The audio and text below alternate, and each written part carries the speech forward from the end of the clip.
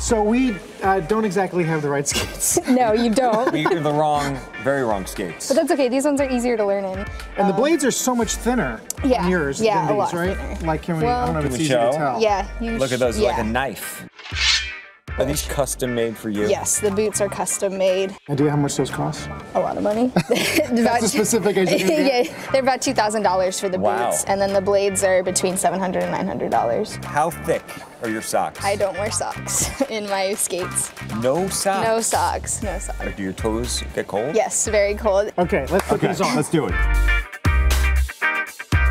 What age did you start? 7. 7? The 2002 Olympics in Salt Lake, they built the rink right by my house. My sister was already doing figure skating at that point, and so I'd go to her lessons and watch, but I would end up watching the speed skaters instead of the figure skaters. Instantly fell in love with the sport. I fell in love with racing and skating fast. What age did it really seem feasible that you would be an Olympian? I think when I was 14, I made my first junior world team. Making an Olympic team was always my dream, so.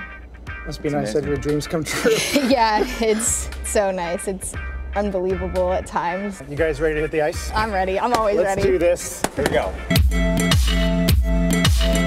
You're gonna bend this knee and kind of put probably about 60% of your weight on your front and like 40% on the back.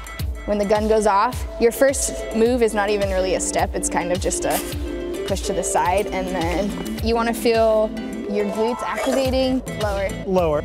Ready, go.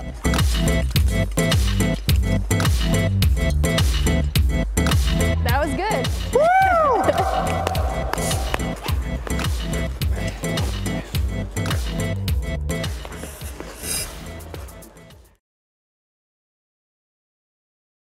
Hey there, thanks for checking out CNBC on YouTube. Be sure to subscribe to stay up to date on all of the day's biggest stories. You can also click on any of the videos around me to watch the latest from CNBC.